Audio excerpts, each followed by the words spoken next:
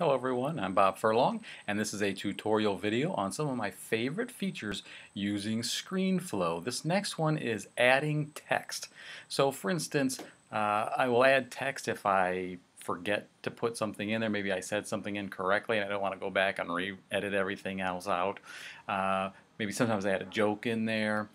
Sometimes I will let them know if something coming up is really important. So for instance, for this one, they're going to be expected to know all of these different organelles. And so I'm going to go over here to my text and hit a plus sign, and notice I get a text box that comes up. And now I can put in things like,